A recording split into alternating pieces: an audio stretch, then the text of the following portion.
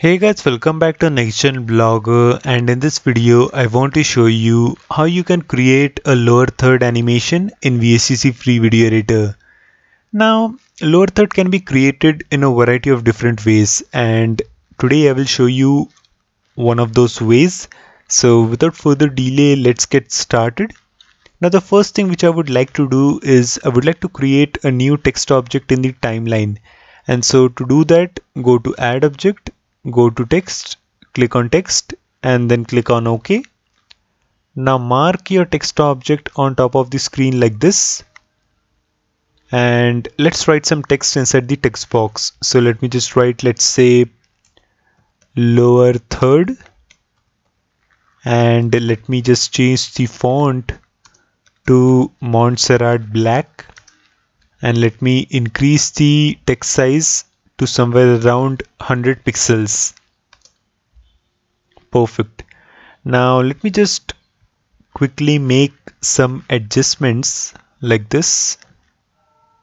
Alright. Now I would like to reduce the duration of my text object in the timeline. So currently the duration of my text object is 10 seconds. So I would like to reduce it to 5 seconds. So let me just write 0.5 inside the duration option and press enter.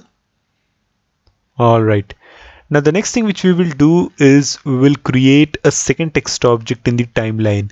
So go to add object once again, go to text, click on text and then click on OK. Now mark this second text object right below the first text object like this. And let's write some text inside this second text box as well. So let me just write, let's say tutorial. Alright. Now one thing which I would like to do is I would like to extend the text box to the extreme left, touching this border. And similarly, I would like to extend the text box, this second text box, to the extreme left, touching this border. Alright. Now let me just center align my text. So let me just select my text, go to paragraph and center align it. And let me just select my second text, go to paragraph and center align it. Perfect. Now the next thing which we will do is we will create a line between this first text and this second text, and to do that we will make use of the line object. So go to add object, select line and then click on OK. Now create a line between the first text and the second text like this. Perfect. Now the line is not visible because the thickness is really low. So look inside the line object settings, which is present inside the properties window. Color is set to white, so that's fine. Inside thickness, currently 1 is there. So increase the value from 1 to 15. And there you go. As you can see, now the line is properly visible. So let me just place it properly between the first text and the second text like this. Perfect. Now what we will do is we will place the objects in a sequence. So my first text object, this lower third, starts from 0 seconds in the timeline. So that's fine. My second object should start from 250 milliseconds. So let me just write 250 milliseconds inside the time option and press enter. And similarly, my line object should start from 500 milliseconds. So let me just write 500 milliseconds inside the time option and press enter. Alright. Now the next thing which we will do is we will double click on the first text object and we will go to video effects, go to transitions, select push and then click on OK. Now place this push transition right at the beginning like this, and first of all decrease its duration from 1 second to 500 millisecond. So let me just write 500 millisecond inside the duration option and press enter. And now look inside the push settings, which is present inside the properties window. Type is set to door, so change this from door to side. Mode is right to left, so change this from right to left to left to right.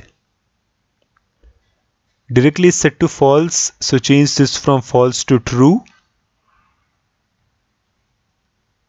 And inside the gradient length option, currently 50% is there, so change this from 50% to 0%. So let me just see how my text is looking. Alright, so I need to change the mode from left to right to right to left. And now let me just see how my text is looking. Perfect. Now we will create a second push transition, or maybe not, we can simply copy paste this. So click on this push transition, press Ctrl C to copy it, and then press Ctrl V to paste it.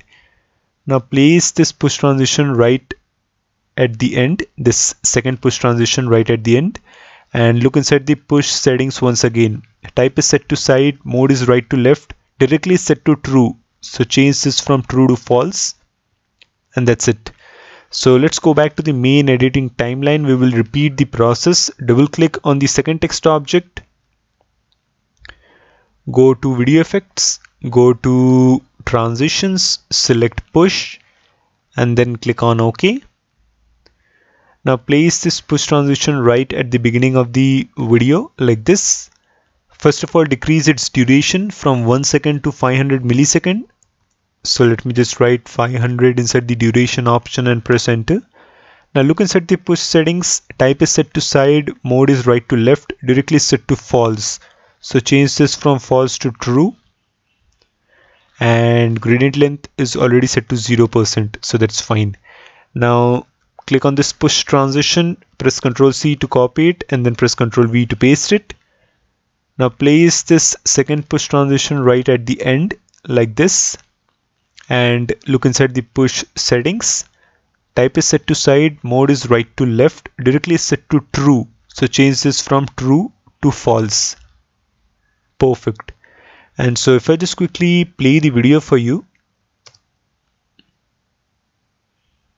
Alright, one final thing which is left to do is we have to add a wipe transition to our line object. So double click on the line object and go to video effects, go to transitions, select wipe, and then click on OK. Now place this wipe transition right at the beginning of the video and decrease its duration to 500 milliseconds. Currently it is set to 1 second. So let me just decrease its duration to 500 milliseconds. And now look inside the wipe settings. Type is set to door. So that's fine. Mode is vertical in. So change the mode from vertical in to horizontal out. Directly is set to false. So change this from false to true. Gradient length is set to 50%. So change this from 50% to 0%. And so let me just see how my line is looking. Perfect. One final thing which is left to be done is select this wipe transition, press Ctrl C to copy it, and then press Ctrl V to paste it. Now place this second wipe transition right at the end like this. And look inside the wipe settings once again. Type is set to door, mode is horizontal out, directly is set to true, so change this from true to false. Perfect. And so finally, if I just quickly play this entire thing for you from the beginning. So this is a lower third animation which I've created.